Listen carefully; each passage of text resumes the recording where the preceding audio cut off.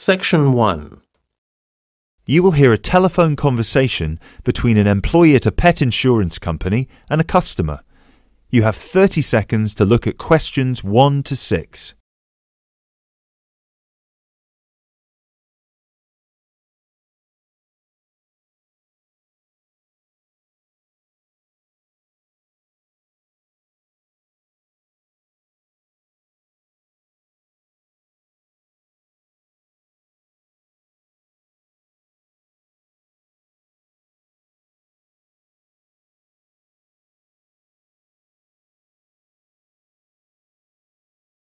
Pet Protect UK, how can I help? Oh, hello there.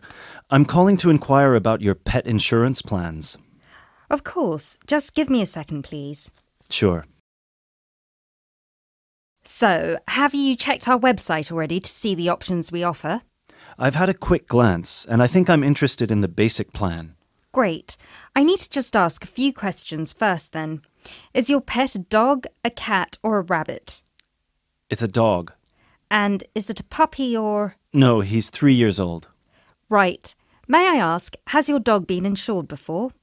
I just adopted him from the rescue centre last week, and I think he'd been there a while, so I doubt it. OK, so you've had him for a week then? That's correct.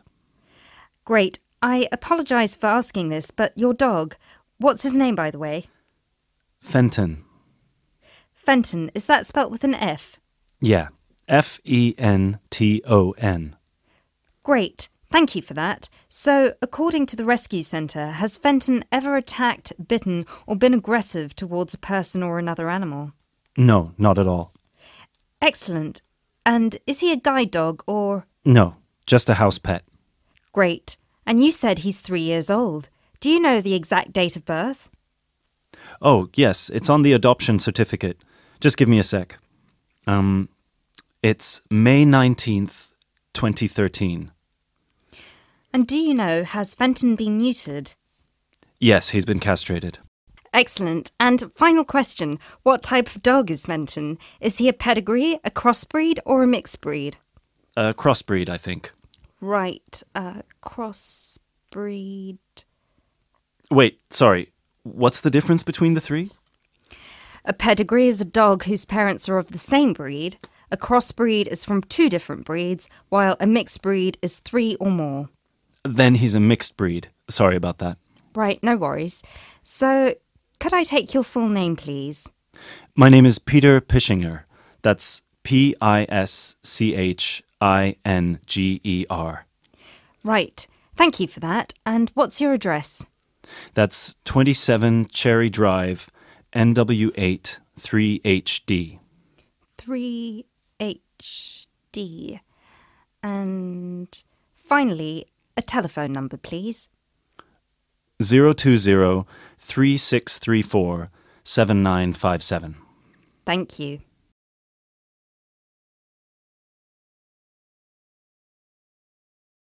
You now have 30 seconds to look at questions 7 to 10.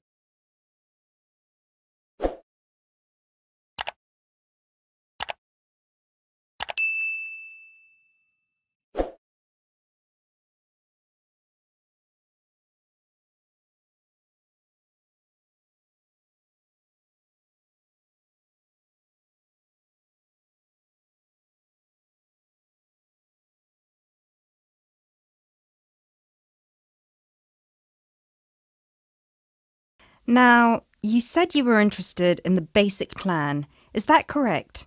Yes, that's correct. May I ask, are you planning to switch insurance providers after the first year of your pet insurance, or is there a possibility you might renew with us? I haven't really thought about it. Why?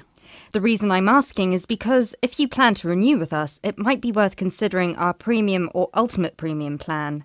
With the basic plan, you will have to pay the same fee of £8 per month regardless of how long you stay with us. If you choose one of our other 2 plans, though, you will receive a discount for the first 6 months. You'll only have to pay £12 for premium and £15 for ultimate. And then, depending on your circumstances, you might be eligible for further discounts after your first year, depending on how many expenses you claim.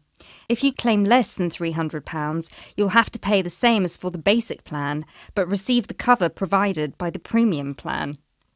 Huh. Is that something you might be interested in? I'll have to think about it. Is it possible to switch to one of the other plans later on? Yes, of course. You can always upgrade. Let's stick to the basic plan for now then, and then I might call you back to switch. No problem. So, what happens now? Well, first we would need you to come over with little Fenton so we can have a look at his documents and medical history. We'd also need you to get him to the vet for a quick checkup. All of this is standard procedure before we can proceed with the insurance plan. And then, when all that's done, you can either set up a direct debit in person or you can call us back and do it over the phone. Right. And the basic plan will cover... Well, the basic plan covers veterinary fees, obviously, plus a few more things such as boarding costs, loss by theft or straying, advertising and reward, death by accident or illness. You can find a comprehensive list on our website, or I could forward it to you via email if you prefer. Thanks. I'll check the website. No problem. So, shall we book you an appointment so you can come over?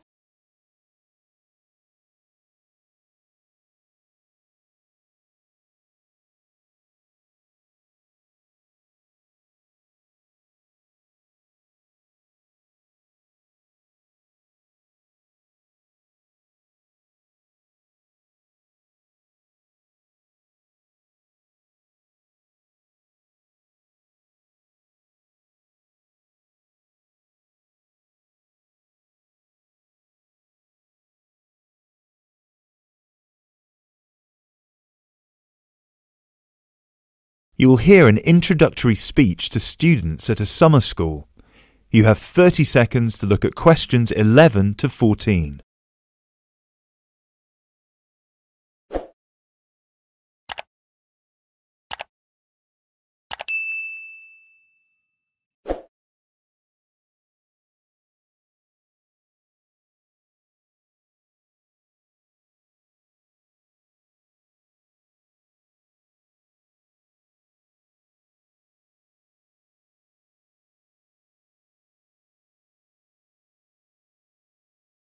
Good morning, everyone, and welcome to Climb Summer School. Now, I know most of you have travelled a long way to get here, and you're probably looking forward to settling into your rooms. So I promise I won't keep you long, but we've got to get through this very brief induction just to make your stay here as pleasurable as possible. Now, as you can see, while we're located very close to the centre of London, we're actually quite cut off from the main road. And we've got plenty of space for our facilities and students. This was part of our founder's vision, Jasmine Climb, who thought that the best environment for teenage students would be a place that combines the comforts of a big cosmopolitan city with the beauty and serenity of a quiet, remote site. Now, back in 1983, when our school was founded, this all here was an abandoned warehouse, and the classes were held in the main building that you can see over there. There were no trees, no conifers surrounding the property. There wasn't even a main gate.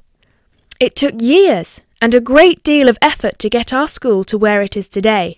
And I'm sure that if you take a look at page 34 in your brochures, where you can find a picture of what the school used to look like back then, you'll agree that the changes we've made are more than impressive. But it's not just the facilities that make Climb Summer School special, obviously, and I'm certain you already know this. Over the following 10 weeks, you'll receive an assortment of classes on a variety of topics, ranging from language, literature and poetry to creative writing, communication and project management. All of these modules have been designed to improve your chances of getting a place in the universities of your choice, while also giving you the opportunity to learn, excel, and of course, also socialise with people from all over the world.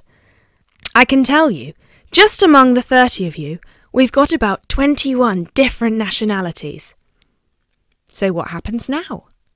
First of all, I'll be handing out a map of the premises for you to have a look at, and explaining where everything is. Once we're done here, you'll all be taken to your rooms where you can unpack and relax for a couple of hours. And later on, we'll be having our first activity of the day, a mix and match lunch in the main hall, where you'll have the chance to meet your new classmates. Later on in the afternoon, we'll be handing out your first project assignments and splitting you into teams. And tonight we'll be having our very first film night, starting with an early 20th century special.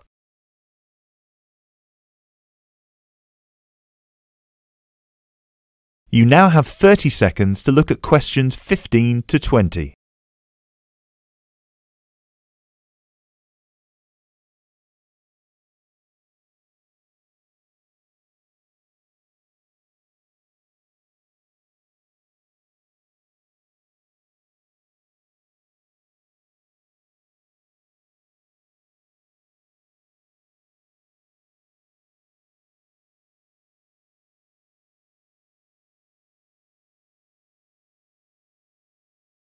So, let's get on with the map. You've already got a version of it in your brochures, so if you can open them to the last page so we can have a look. Very well. As I showed you before, the actual school is right over there in the middle. That's where you'll be having most of your classes. Adjacent to it, you'll find the main hall, which is where we'll be hosting most events, such as today's lunch. On the left from the main building, you'll find a smaller building, which is where the accommodation and welfare offices are located. This is labelled as the garden office at the front, and it's easy to spot because it has a green door. Each of you is assigned to a different residence hall. We've got 3 residence halls in total, 1 on the left and 2 on the right. The one right next to the garden office is Ursula Hall, named after our founder's sister, while the other 2 are Peter Hall and William Hall. Now, as you can see, there are 3 more buildings to the left of the semicircle here, and 1 more building on the right-hand side, next to William Hall. So that one, which is shaped a bit like a dome, is the pavilion. This is where all your letters will be delivered, and in the basement floor you'll also find a laundrette. Please make sure you've got plenty of £1 coins, as you'll need one for the washing machine and another for the dryer. And that row of buildings on the left, the one closest to us here at the gate, is the canteen, where you'll be able to buy snacks as well as breakfast, lunch and dinner, on days when we don't have an event with food provided.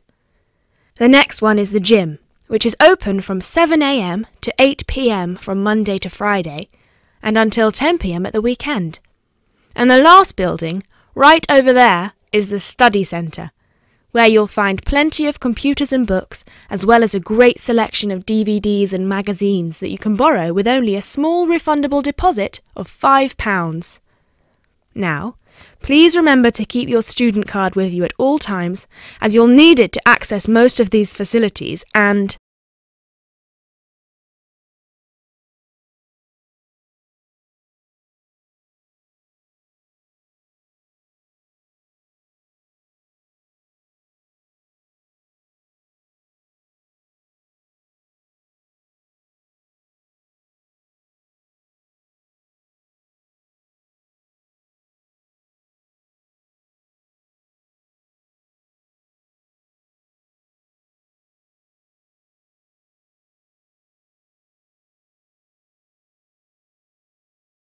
You will hear a conversation between a university lecturer and 2 students. You have 30 seconds to look at questions 21 to 30.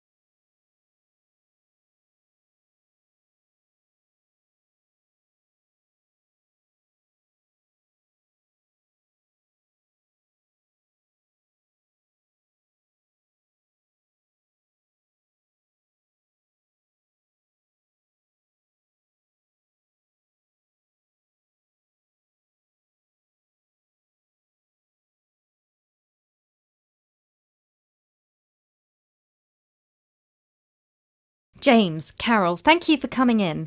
Have a seat. So, I take it both of you have completed your interviews with the managers? Yeah. Right. Great. Remind me, who was supposed to do the interview with the manager from the chain supermarket? That was me. Right, so that means that you were going to do the interview with the clothes shop, Carol, right? Yeah, but we decided to swap at the last minute, so I did the supermarket instead. OK, so let's start with you first, Carol. If I remember correctly, you reported that your interviewee was very difficult to get through to. Is that right? Yeah, he had a very busy schedule, so it was hard for him to fit me in and show me around the store and everything. We had to reschedule about 3 times before I finally managed to do the interview with him. And how was it for you, James? Oh, I had no issues at all. I just went in on a weekday and the shop was empty, so we did it right there and then. Great. So, Carol, how did you find the management scheme? Let's start with how they recruit their trainees.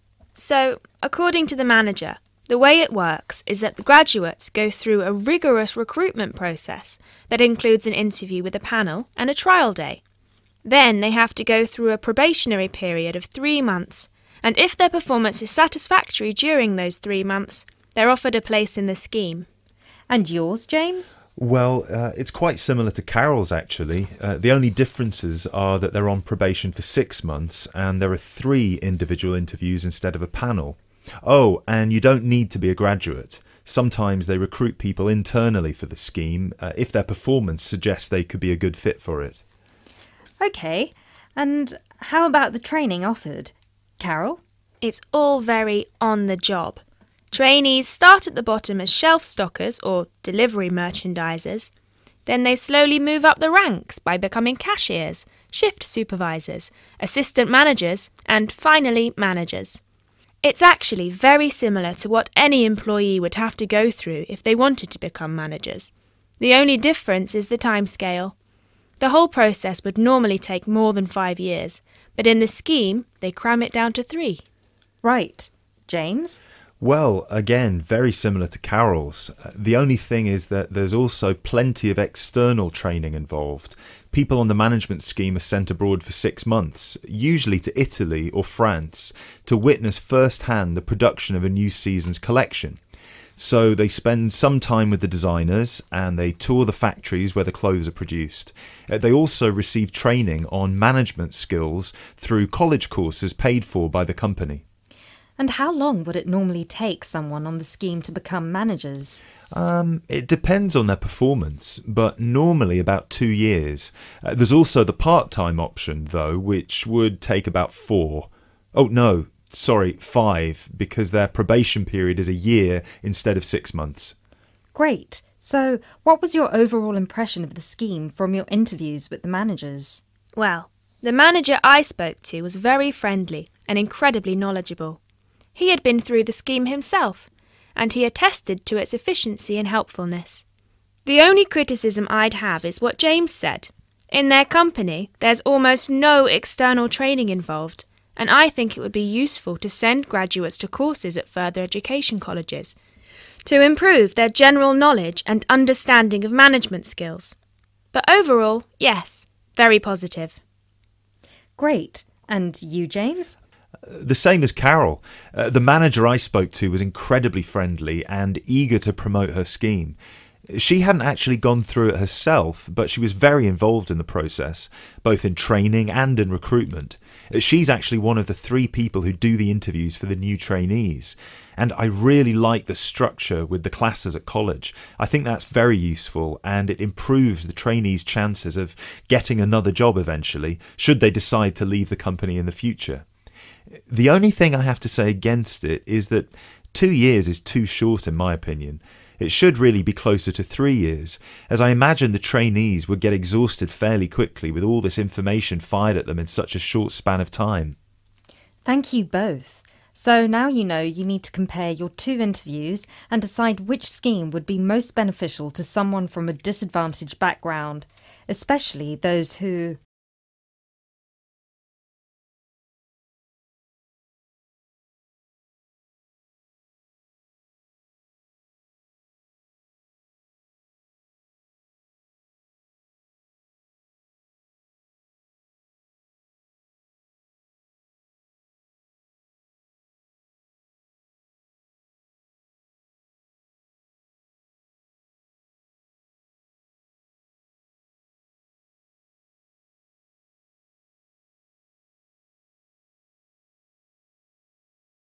You'll hear a talk given by a foreign correspondent. You have 30 seconds to look at questions 31 to 33.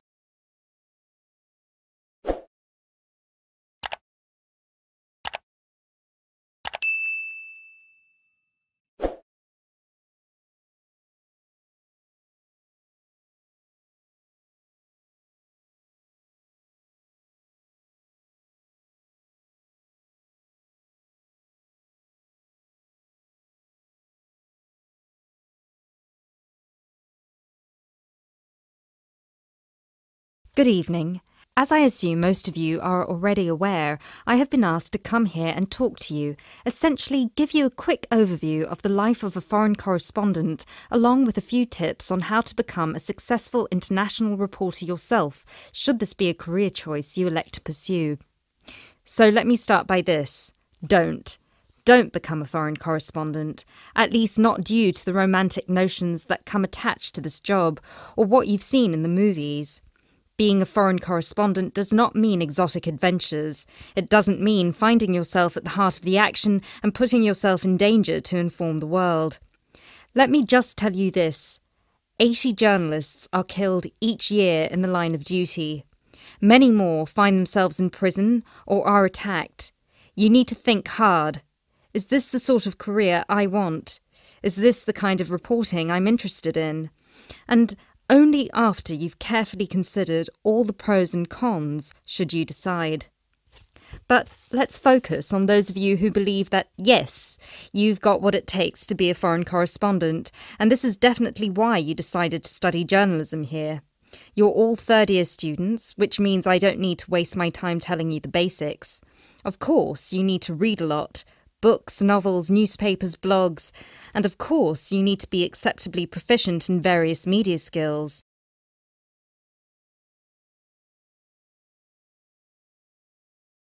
You now have 30 seconds to look at questions 34 to 37.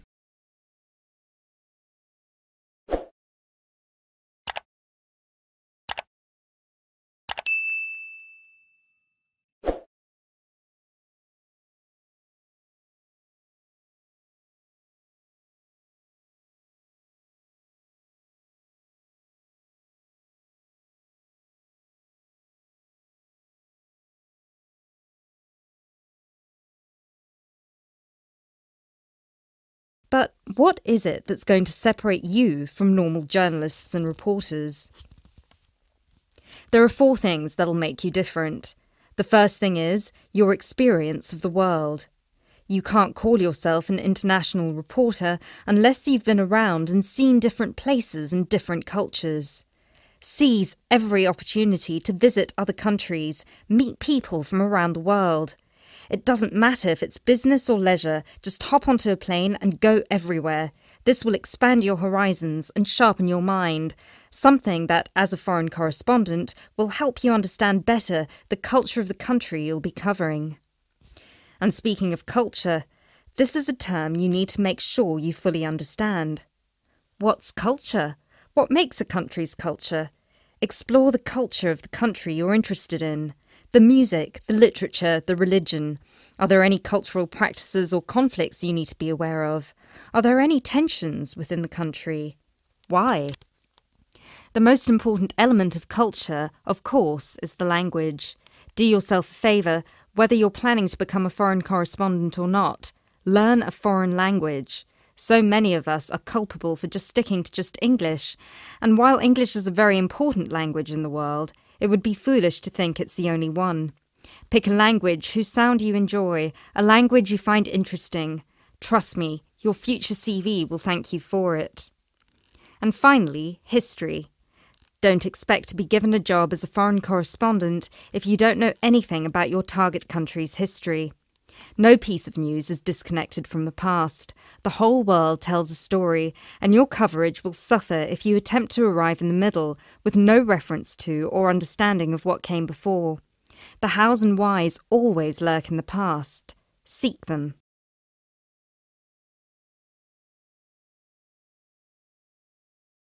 You now have 30 seconds to look at questions 38 to 40.